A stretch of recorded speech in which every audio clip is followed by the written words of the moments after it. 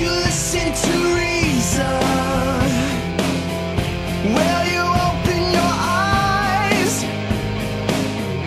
It's a wonder what you'll find with an open mind. You may be surprised. Yeah,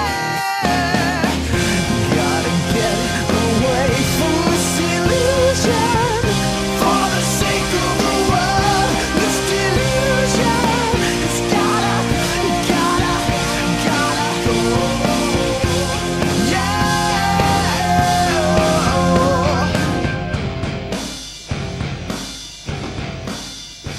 Hey everybody, welcome to the Atheist Experience Live. It's February 17th, 2013. I'm Matt Dillahunty. That's Martin Wagner. We're here to talk to people. It's a live call-in television program out of Austin, Texas, and we'll have the number up. Actually, all the lines are already full, but we'll get the number up again soon anyway.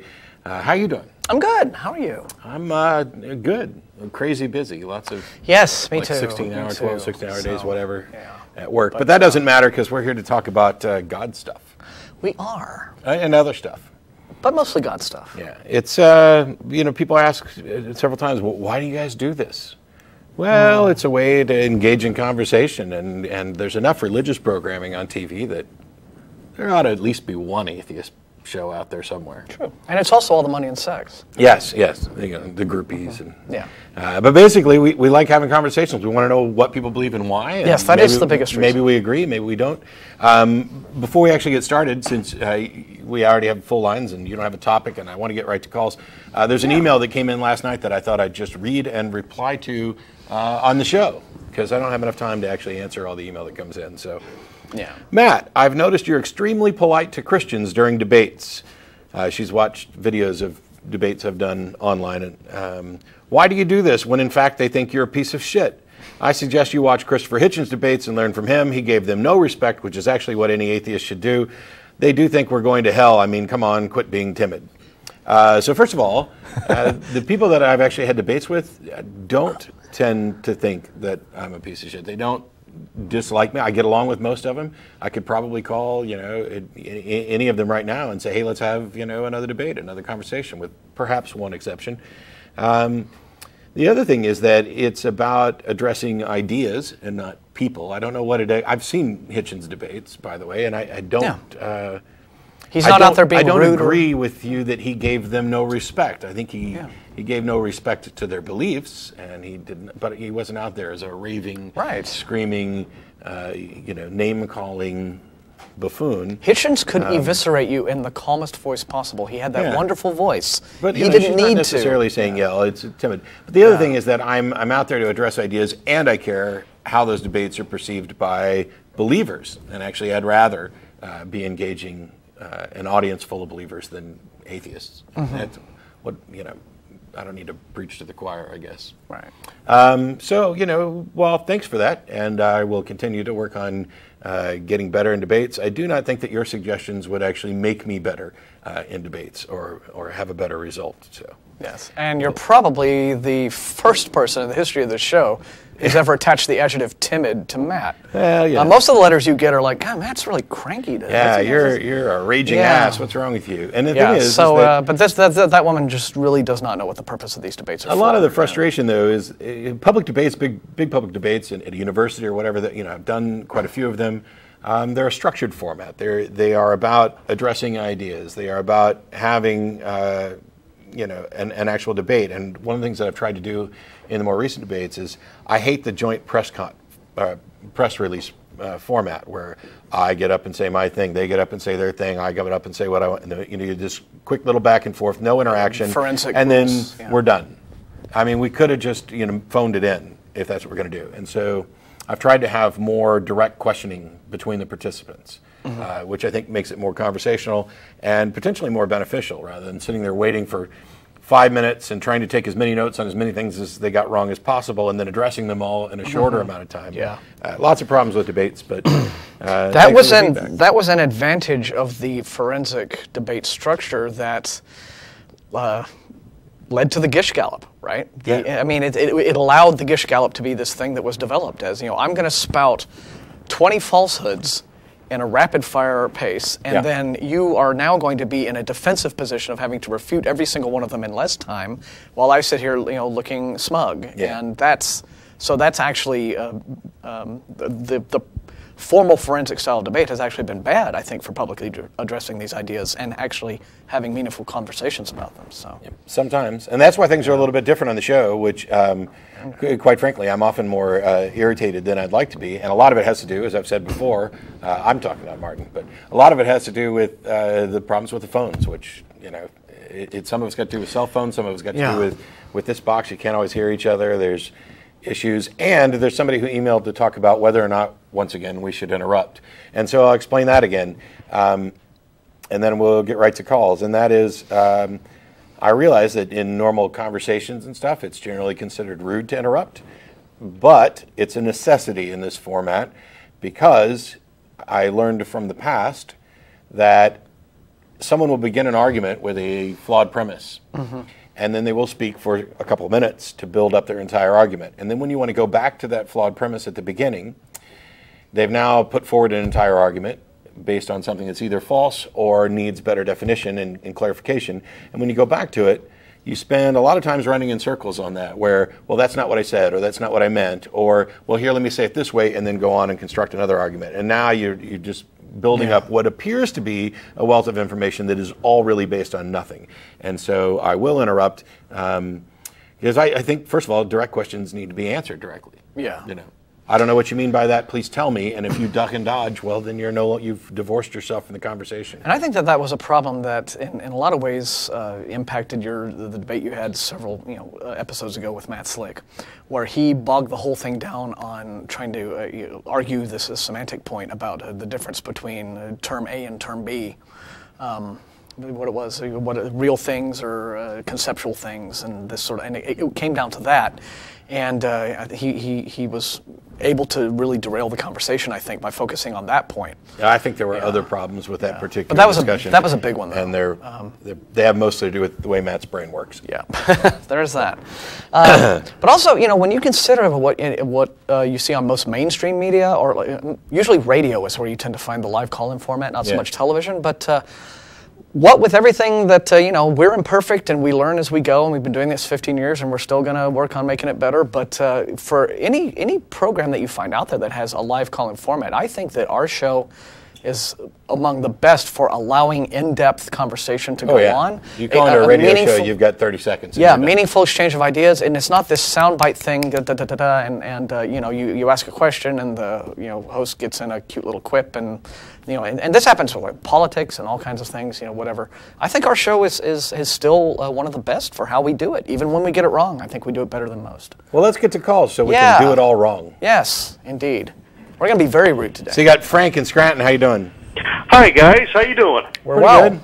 Good. Mr. Dillahunty, Cowboy Wagner. Appcats is awesome, by the way. Thank you. Awesome.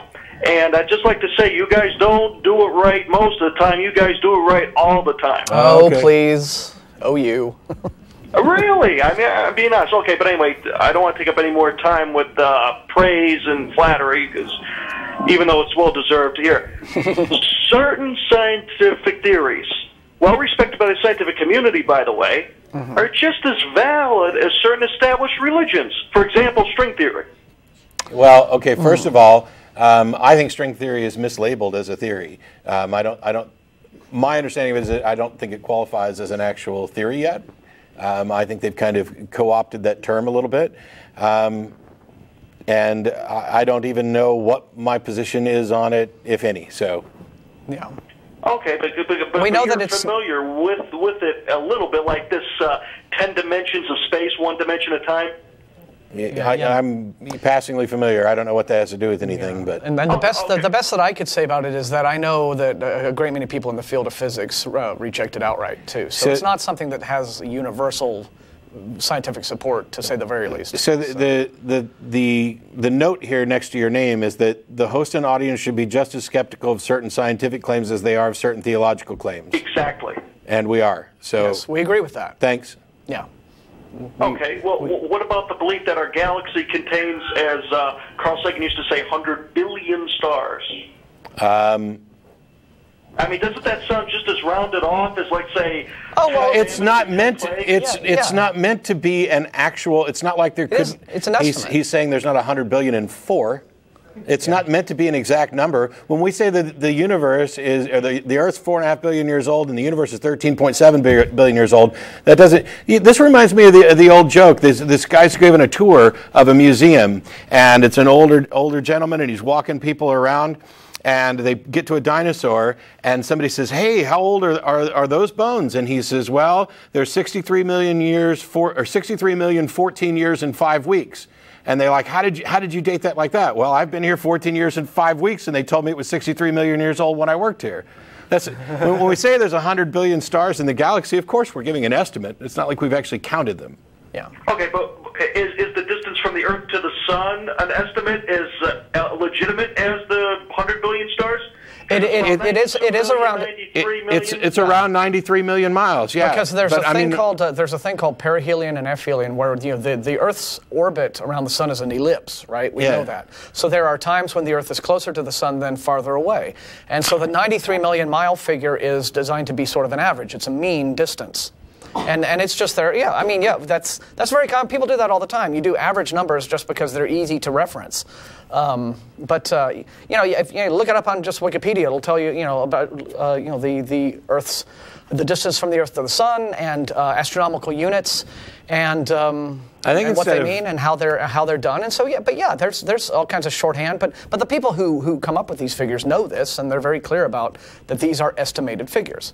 Would you say that Wikipedia is a valid source, though? Well, it's for general use. If it has references that you can go out and look further. I'm not.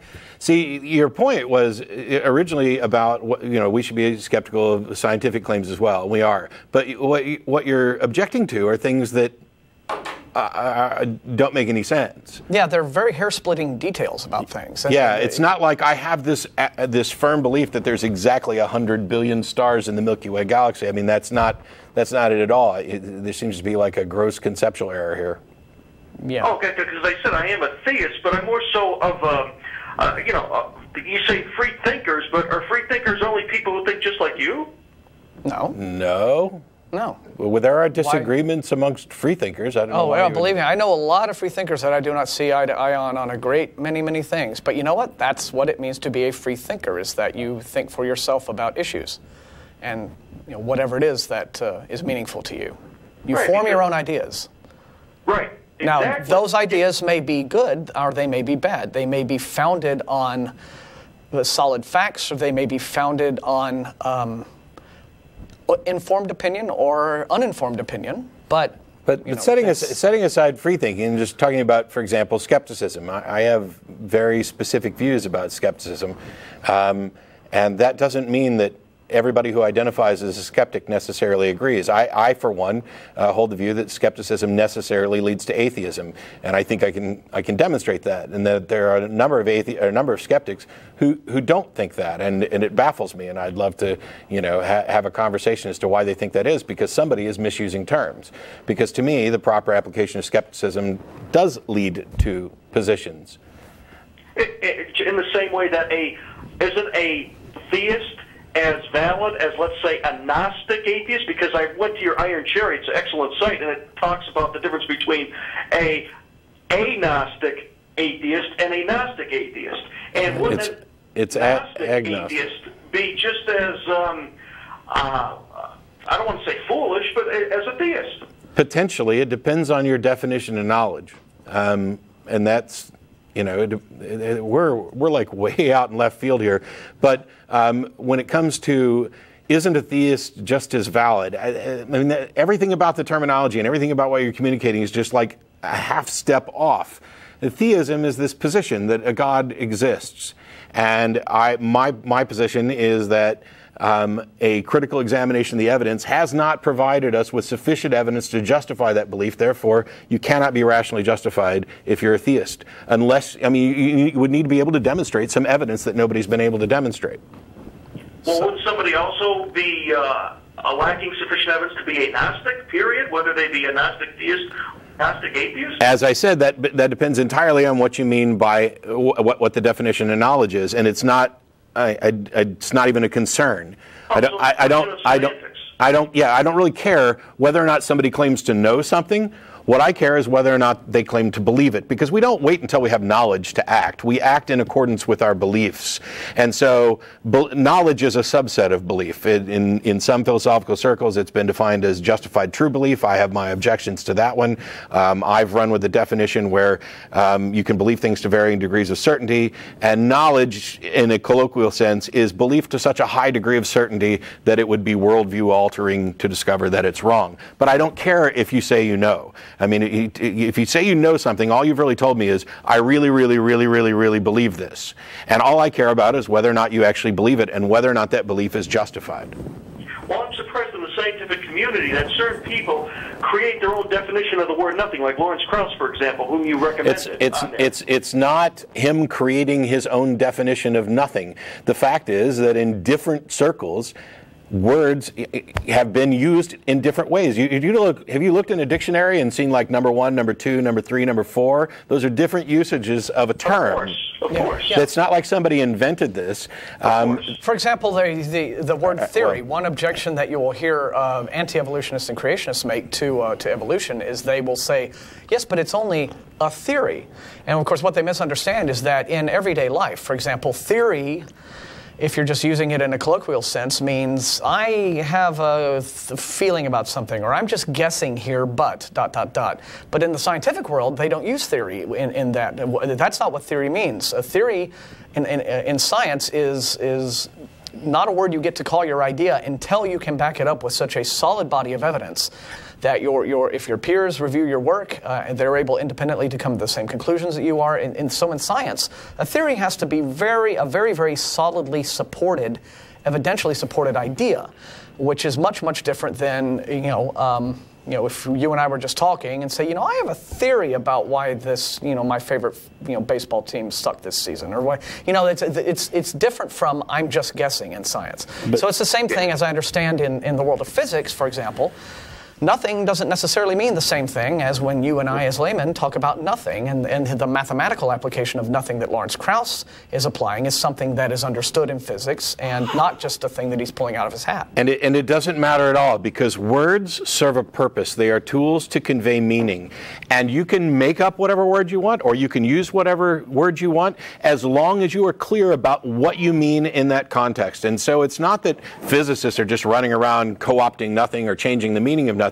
They could have used any number of words, as long as the communication is effective. And when they're communicating with peers, it is. It's when you get outside of the localized jargon that people tend to get confused about those things. Of course, but don't you think that maybe debates would run smoother if everybody agreed on semantics and terminology right from the get-go? Of course, I mean, you encourage that, right? Of course, but this isn't about debates. This isn't about the public communication of information. This is about people doing work in a particular field and having a particular usage for a term. There's not confusion really amongst them. And if they're in order to persuade an uninformed public about their ideas. If for example, if you're a physicist and you want to convey your ideas to a lay public who doesn't have the math, doesn't have the background to understand what you're talking about, if you launch into all of your professional jargon and shop talk, then you as the physicist, if you clearly convey what I mean, but when I'm saying this, here's what I mean. When I'm saying that, here's what I mean. Here's what I'm referring to, and you can make that understood by your audience, then that's really all you need to do. Right. Yeah, well, yippee-ki-yay, I understand that 100%. Okay, so what's the problem? But nobody has to accept something that hasn't been observed. Would you agree with that? That has... okay, see, here's another thing, Frank, where what you're saying is like a half a step out in left field, and I don't mean that as an insult. Okay. Nobody has to accept anything ever. There's no requirement that you accept anything under any conditions. So when you say nobody has to accept anything that hasn't been observed, nobody has to accept anything that has been observed either. So I mean, yes. Sure. So when we're talking about this, I want to get to what and there's other callers waiting too, but I wanted to get to what your actual objection is, because you're kind of like half a step outside of what we're talking about at almost every turn. But accepting evolution evolution would be an argument from authority, wouldn't it? No. No. Because it's never been observed. I mean, Yes, it has. Actually, it has. we're talking about the Planck wall. I mean, going back to the Planck wall, except that's Planck wall. Okay. theoretical talk, theoretical physics, just like string theory. And that has First- nothing to do with evolutionary biology. Yeah. So you're now conflating different fields and different ideas in science. Yeah, it's just really kind of bizarre Yeah. because now you're talking about, as far as I can tell, I think you're talking about Planck time. Yeah, to 10 to the negative 43 seconds, exactly. Which doesn't have anything to do with evolution of the observation. That is the limit to which we can go back to the origins of the universe. Yeah. And that's an entirely Which has different nothing to topic. do with evolution. Evolution, you're talking about cosmology now. You've jumped sciences and you didn't even realize it. See, But see, I think people you're- make their terminology more clear, it would be more easier for lay people to grasp. No, it's not about it being unclear. It's about being uninformed. I have no confusion about the difference between cosmology and evolution. Evolution has nothing to do with the origin of the universe. Evolution is the biological the science of the diversity of life after life has arisen, which is still long after we've left the origin of the universe. Well, then what would you consider abiogenesis? Is it a term of cosmology? Abiogenesis is the label for life arising from non-living matter, which is something that is required prior to evolution, but it also has nothing to do with cosmology and the origins of the universe. The origins of the universe, cosmology, the origins of life, biogenesis, abiogenesis, the evolution of life after it's arisen, evolution. Really simple. Yeah, there are a lot of different fields here you're conflating, and I think that a lot of your problems that you're trying to express to us here have to do with just being confused about exactly the subjects you're talking about and what each one refers to, what each one means, what each idea, the realm of human knowledge that each one explores. And so because you have these kind of confusions and conflations going on, you're unsure about this is what's led to your whole line of questioning. Yeah, and it's funny because But some scientists, when you say equally, because there's some scientists who say that there was something before the Big Bang, and then some say there wasn't because there was no time. I mean, it's just so confused. Scientists are. I mean, it's just you're talking about an area where we don't have an explanation, and it may be nonsensical to talk about before the Big Bang. Yeah, see, here's Frank. Nonsensical, but isn't that a way of avoiding the question? To say it's nonsensical? No, to say we don't know, we don't currently have a sufficient understanding of that is not a way of avoiding the question. And it's a way of avoiding a false answer. Yeah, and the way in which scientists do resolve the questions for which we don't have answers is they argue things out. They study their fields. They look at evidence. Some will reach, scientist A will reach one conclusion. Scientist B will reach another. They will debate. They will argue. They will discuss. They will write papers. They will submit them to journals. They'll get published or rejected, and then a whole new round of debate. This is how science. This is the self-correcting process of the scientific method that helps facts be understood. Science doesn't make claims about truth. It's not about discovering truth. It's about gaining an understanding, the best possible understanding of reality based on the available evidence. And it's not. That's it. And it's not, citing scientific ideas is not an argument from authority, because a scientific idea is not accepted simply because Mr. Prominent Scientist says this is true. Yeah, it's accepted based on the weight of the evidence. Right. Mr. Prominent Scientist has to show his work, and his work has to hold up. Otherwise, his ideas will not be accepted, no matter how big of an authority he may be in his field. Authorities in scientific fields can still be wrong. They know this, their peers know this, and the whole methodology of science. And I'll let you get to this. I just want to point out one quick thing. The fallacy of appeal to an authority is appealing to an authority that's not an actual authority. If you're citing actual authorities, recognizing expertise, that's not a fallacy. Doesn't mean they can't be wrong, but it's not a fallacy. Go ahead. Okay, all I was just saying is that, so what you're saying is, I'm trying to understand, is that science follows where the evidence leads, as Baker has said many times? Yes. Baker has said that. I've heard him say that, and I do agree. But the other thing is that what I don't understand is that you have all these answers like that, but no. When you feel more comfortable, like in the Northeast or Northwest instead of in the Bible Belt South, really? Hang on. What the hell are you talking about? Yeah. I mean, you're in Bible Belt redneck country. You atheists. Wouldn't you feel more comfortable in the Northeast or Northwest? Frank, I mean, come on. Frank. First of all, somehow or another we jumped topics. You went from an assertion that we know things, and I reject that. The claim you're not claiming, and then you went to, wouldn't we be more comfortable in the Northeast? Yeah, and we're in the Bible Belt redneck area. Well, first of all, you don't have the first clue what Austin is, because Austin is this liberal bastion. It's not Texas. Second of all, it's not in Texas. It's in Texas. The capital of Texas. So now, Frank. You said that it's not Texas. Frank, I said Austin.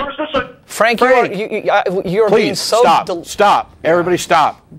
It's a problem with the phones. Yeah. Frank, I said Austin is not Texas. Do you understand kind of metaphoric, hyperbolic language? What I mean is your typical view of Texas being the red state, Bible Belt thing. That's not what Austin is. Austin is the liberal, let's smoke weed and get naked town. It is the let's keep Austin weird town. It is not, I'm simply saying that where I live is not where you imagine that I live. But second of all, how dare you insult rednecks as an actual redneck to some extent. I'm very comfortable where I am. By the way, boots. Yeah. Got my boots on. And in any event, what's it got to do with anything? And this entire conversation about where we live, what the hell does it have to do with anything? Yes. You know where I'd rather live? You know where I'd rather live? I'd rather live in a world where people base their ideas and their beliefs on evidence and make an effort to actually understand a subject before they call in to show that they don't know what they're talking about. Please, no ad hominem attacks, sir. Please. No, we're not. No. Listen here, Frank. That was not an ad hominem attack. Ad hominem. Yeah, it was not an ad hominem attack. It was talking about what kind of world I would actually live in. It was honest. And you're the one who's sitting here talking about where we'd prefer to live and redneck this. By the way, that is a slur. Again, by the way, semantics. By the way, another telephone problem. Again, an ad hominem fallacy is a problem. An ad hominem attack is not a problem. If somebody's a dumbass and I say they're a dumbass and they don't like it, that's too bad. I'm offering my opinion about what they're saying. I'm not assessing their entire character. I am a dumbass on certain things at certain times. I'm a moron, an idiot, a fool. And so I will also acknowledge that not only am I these things, but other people are too. No, that's not. Say it ain't so, please. Okay. Say it ain't so, seriously. Goodbye. Thanks for calling. Yeah. Thanks for wasting so much time to tell us that we could have lived in the Northeast. Yeah. By the way, if you go out and do a search, you can find towns in the United States listed, or cities in the United States listed by their religiosity. There's been some new studies coming out. I think Austin is like in the middle of the pack of the top 50 or something. Yeah, we're about I saw 20, that. We're about halfway down. 20, 30, something like that. Yeah. So I don't know. But yeah, I have no problem at all with living around a bunch of rednecks, even though I don't. I wouldn't necessarily prefer living where I'd have to shovel snow. That's a thing, yeah. I also don't think that reason should be limited to little pockets. I think we should spread it out. I'd like to actually live where education and reason is most needed. I think that's probably a good thing. Yeah. I'd like to be your next door neighbor, Frank, because nobody needs... Well, that might work quick. You jumped topics about 83 times and ended up is that a precise number? Yes. And then ended up with, wouldn't we rather live somewhere else? No. Maybe not. No. All right, Isaac in Venice, thanks for waiting. Thank you. I've watched quite a bit on YouTube. Hang on, I put you on hold. If you're watching the live stream and everything, you're going to need to turn that off or down because we're getting feedback. Okay? Okay, let me turn the game on. Okay. And can the call screeners just tell people to do that by default? I'm sure you did, but... How's that now? Much better. Much better, thanks. Okay, I've watched the show on YouTube. I'm a first-time caller, and I'm getting a lot of echoing in the phone, so that's throwing me off a bit. But let me just ask a quick question. How do you deal with claims of the paranormal, and have you ever experienced anything like that? Okay, wow, that's different from what it said we were going to talk about. But so I just did a talk at the North Texas Secular Student Conference a little bit about testability and about claims of the paranormal. The James Randi Educational Foundation has $1 million prize offered to anybody who can demonstrate a paranormal / supernatural phenomenon. There's a difference between the phenomenon that manifests and the cause for the phenomenon. So it's one of those things of, let's say that I claim that I have this supernatural ability to predict a die roll. So the odds are 1 in 6 of any specific number coming up, and I can predict the die roll 90% of the time over really long strings of rolls. That's something that we would look at as extraordinary. And so the first thing you need to do is find out whether or not the phenomenon that I'm claiming exists actually exists. You have to do that in order to demonstrate that there's anything there to investigate to determine a cause. So far, nobody's been able to demonstrate any phenomenon for anything paranormal or supernatural to the point where we could then begin to investigate the cause. Now, the second problem with that is I'm not convinced that you could ever identify a supernatural cause for a phenomenon because I don't see that they're falsifiable.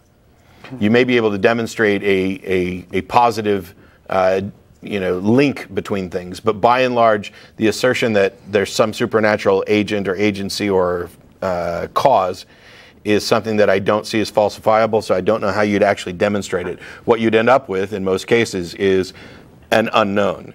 There's some extraordinary phenomenon. We've demonstrated that it's actually occurring. We don't know what causes it.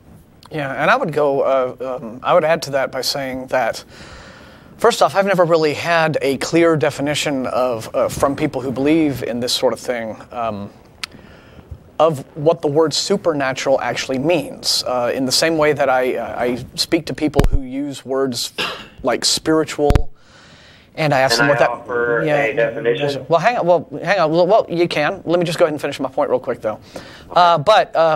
Building on what Matt said, what I would say is that if we ever encountered evidence of what people commonly refer to as a supernatural entity, let's say ghosts, right?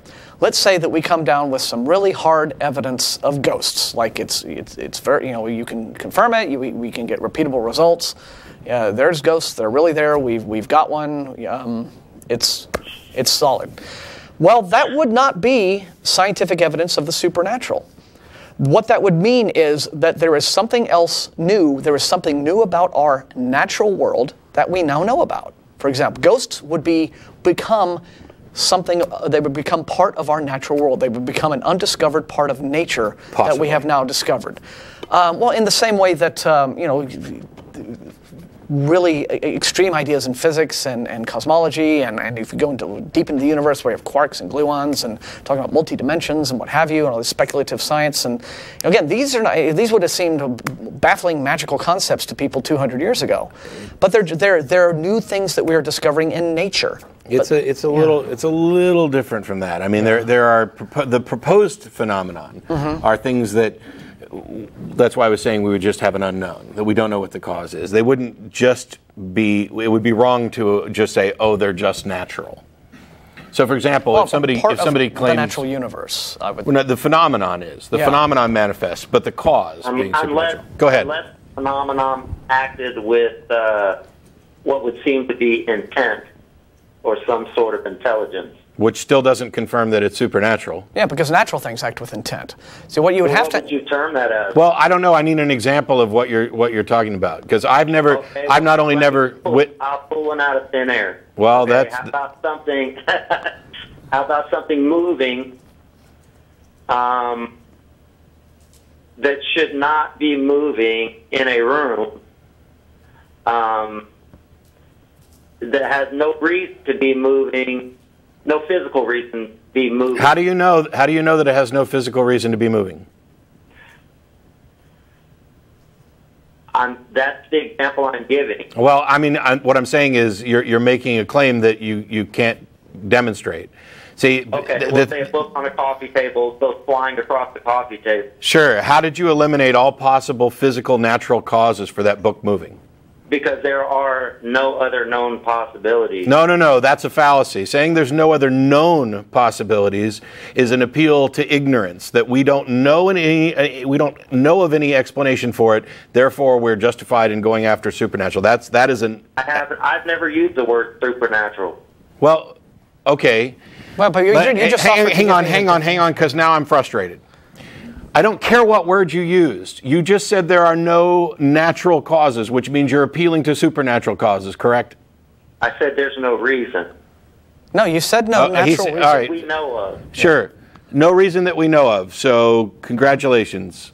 Now we have some. Now we don't know. So I'm asking you, my first question was, how would you process an event like that? Well, it depends on what the event is. In that specific case, we'd want to actually duplicate it and investigate it and look for natural causes. If we don't find any, that doesn't mean there aren't any. Okay, let me conclude this call with this. Then, have you ever seen any of the shows where they seem to have caught events like that on tape? Yes, they're disgustingly stupid shows. Do you think that they make those up? Yeah, I think some of them have been invented as. How do you know? Okay, stop. I didn't say I know. You asked me what my opinion was, and I gave you my opinion, and I did not claim to know. I am convinced that some of them are faked because we know that faking like that happens. We've caught people faking these things before. I cannot make that claim for all of them or any specific one, but they have not demonstrated an actual phenomenon sufficiently to justify believing it, and they still haven't and possibly could never demonstrate that it's caused by something supernatural. See, here are the options that you would be here are the options that you would be faced with, Isaac, if for example, let's say I'm watching this video and I see some phenomenon occur, okay? There are numerous options. Number one, a genuinely paranormal supernatural phenomenon is being recorded and I'm watching it on tape right now. That's one option. Another option is that the producers of the show have faked this just for the entertainment value of the show. My opinion. What? Hang on. Hold it. Hang on.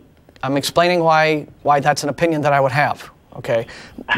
The reason that I think that that's possible is because. You can listen offline. Go ahead. The reason that I think it's possible that some of these could be faked is because I work professionally in film and television.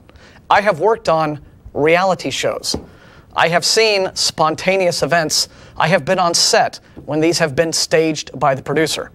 You know, the producer will come in and they'll say, talk about this, do this, you get in an argument with this person, let's bitch this scene up, people. I mean, they'll say that, right?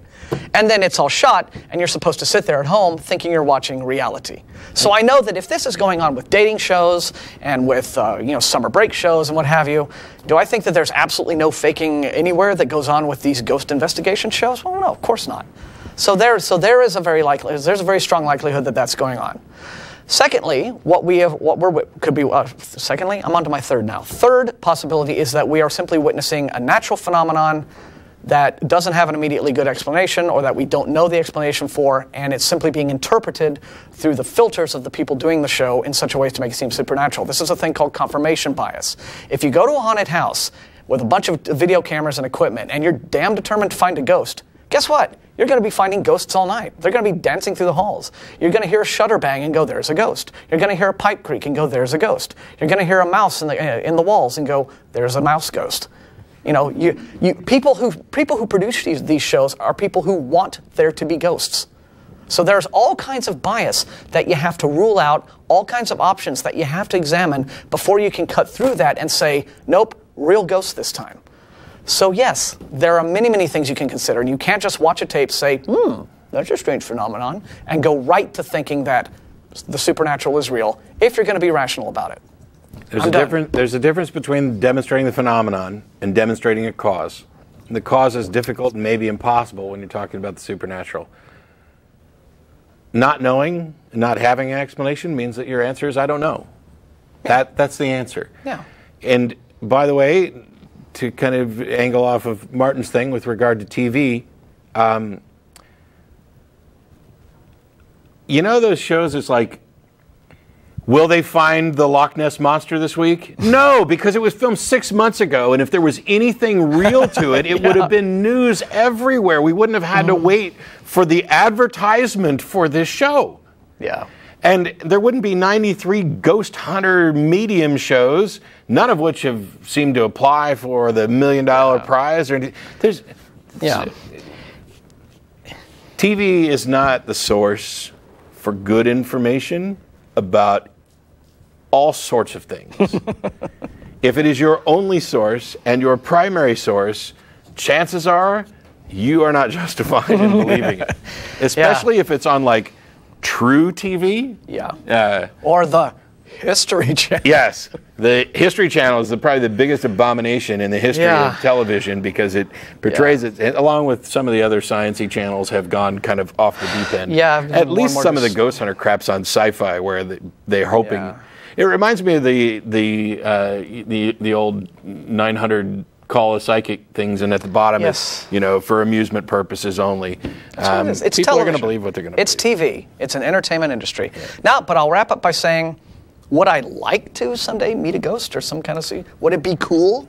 Well, sure it would, but I'm not going to be haunting these ghost hunter shows, hoping, Marcus in the Bible Belt of Colorado, how are you? Hey, you're on the air, Marcus? Hello? I don't think you can hear us. From J-Mark? Oh, hang on, I hit the wrong one. Marcus, now you're on the air. Okay, can you guys hear me now? Yes. Yeah, we're good. That was my fault. Not a problem. Well, no, I want to say, first of all, I really appreciate the show that you guys have every week. I watch it as much as I can. Thanks. And, I just sort of, quote-unquote, came out the closet being an atheist within the past 3 months. Well, welcome to the dark side. We have cookies. And honestly, I honestly feel like my experience was almost that of, like, let's say the Matrix, analogous to the Matrix, where Neo takes the red pill and he came into reality. Mm-hmm. And so now I have a YouTube channel, and it's Take the Red Pill because of that. Cool. Well, good for you. Well, here's the question I wanted to ask. I've heard a lot of people talk about, like, let's say the Adam and Eve story, in which they, I've told them that, well, God said, of the day you eat the fruit, you shall surely die. Mm-hmm. And people turn around and try to give me the excuse that it was spiritual death. Mm-hmm. Now,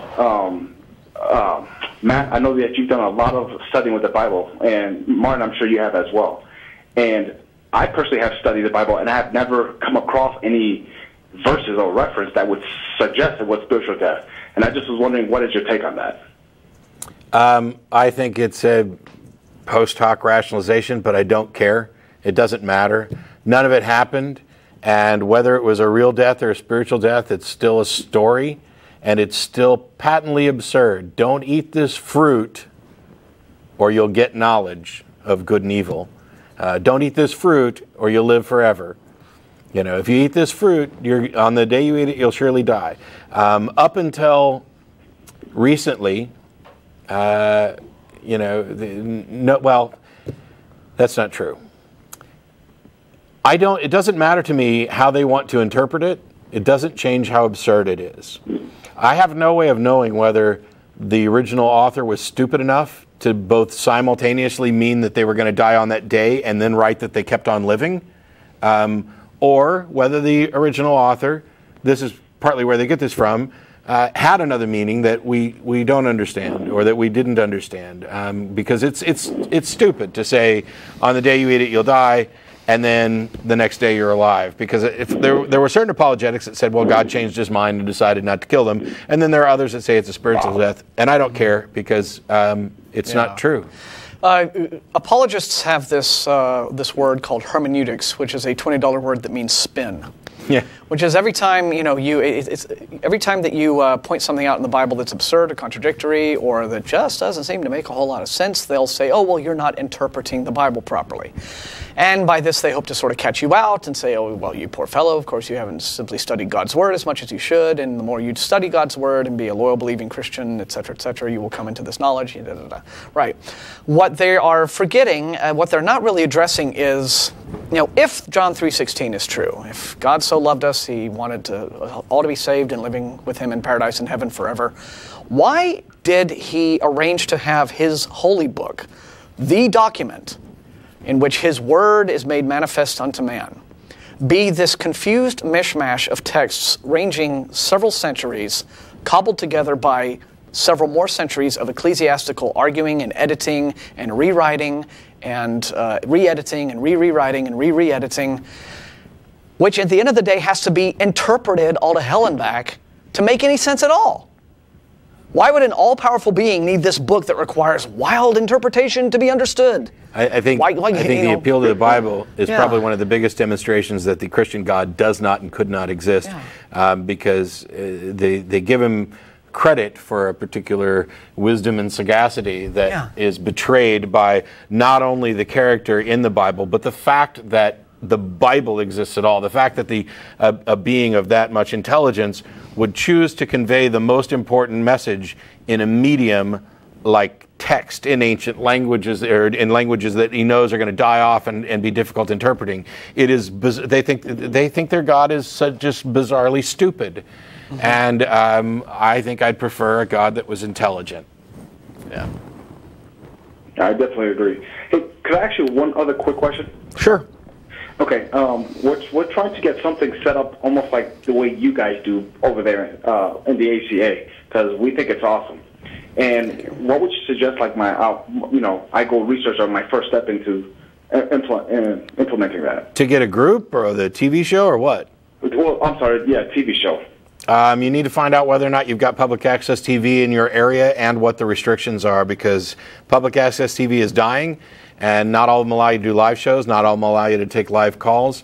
But you don't even need it anymore, because nowadays we have we have Google. I'm sorry, That's all right. Okay, I'm sorry. No. I mean, that was the next. You were going there. Well, we just great minds, right? Yeah, you can just do it online. You got podcasts, you've got Google Hangouts, you've got web TV. I just, last week there's a wonderful show out of the UK, Trolling with Logic, who kind of do what we do. So it's you can do all this what we do here online. Start free and cheap. Yeah. Or start as cheaply as possible. Get a webcam. Find out some people who are interested. Give it a go. See if you got an audience. See if there's interest. And if you just want to meet and hook up with other atheists in your area too, the way to just start that is through meetups and social hangouts.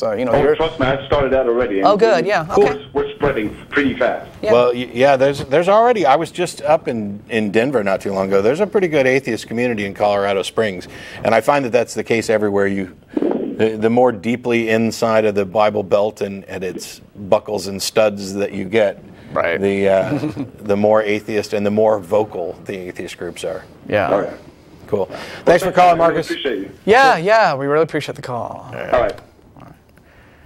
And Ronald in Indianapolis. Oh, how are you doing? Pretty good. Just fine. Wonderful show. I've got to give my accolades to you guys, and I had a question about what was your opinion on meditation as an atheist? What's going on? Is this Ronald? Yes, this is Ronald. Okay. Can you hear me? Yeah, no, I am just confused because all day long the topic listed has been completely different from what the people are talking about when they get on the air. But that's okay. If you want to. Well, I'm just adding that. I mean, I'll explain my position, but you've had so much going on with your conversations with the other callers that I'm trying to slow things down a little bit and let you guys breathe. Yeah, it's just weird here because it says the universe was created by a scientific process, not a God process.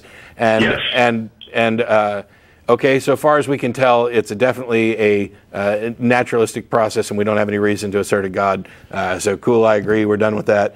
Meditation. I think it's pretty clear that there have been demonstrated some real benefits to meditation, but that none of this actually requires any appeal to the supernatural. Yeah, I have things that I do to put myself in a calming state. And so I do too. It's just a problem with the phone. It's just a problem with the phone.